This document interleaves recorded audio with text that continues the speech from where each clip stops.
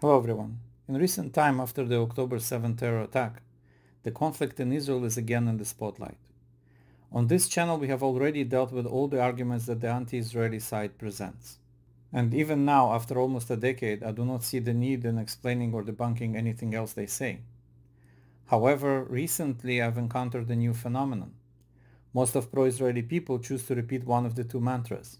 They either say there was never Palestine, or Palestine was never a country. They think that they're helping us, but in fact they do not. That is because once they're proven to be wrong, the impression is formed that everything else that the pro-Israeli community says is wrong also. Because I'm not a propagandist and because my mission is to deliver the truth, even if this lie had served my interest, I feel like I have to debunk it. So today we will refute the claim that Palestine was a geographical region but never a country. Let's check what are definitions for geographical regions and countries and what are the differences and see which one match Palestine better. Regions are geographical while countries are geopolitical entities. Regions do not have borders while countries do. Regions sometimes encompass several countries while countries obviously do not. Countries have national laws, citizenship, currencies and so on while regions do not. Regions are defined by economic, cultural, topographic, demographic or some other commonalities while countries are defined by treaties and wars and other things. Some examples of regions would include Levant, that includes Israel, Caucasus, that includes Armenia, and sometimes a country would include a region like the case with Xinjiang Uyghur in China. Now let's look at Palestine.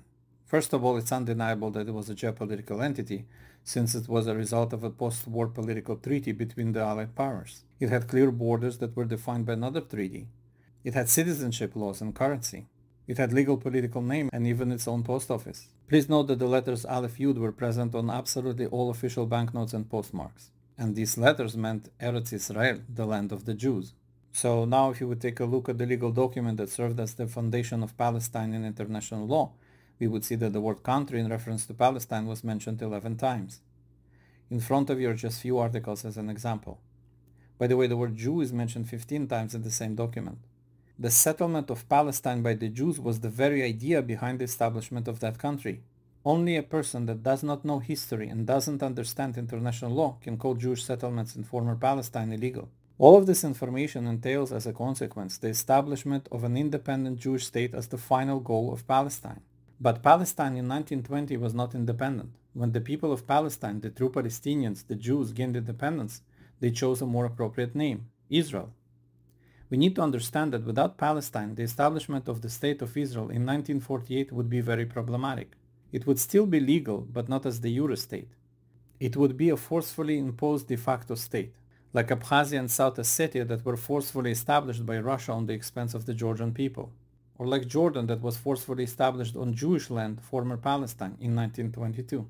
Now I understand why the pro-Israeli community is choosing to claim that Palestine never existed. They do it because Muslim Arabs that seek the destruction of Israel since early 60s have appropriated Palestinian identity with the intent of appropriating Jewish lands. Nowadays, when someone mentions the word Palestinian, everyone thinks of Arabs. Given this faulty context, I am also displeased with this word. However, we must reconcile with the fact that this is the name by which the European powers knew the land and by which they recognized our rights to it. It should no longer have any flavor, it's just what it is. So please, my friends, I beg of you, do not be afraid of the word Palestine. It is part of our heritage. It is though a very tiny one, but a part of our history. Finally, it's our legal receipt in case anyone doubts our ownership of Israel. To conclude this video, I'd like to address my pro-Israeli friends.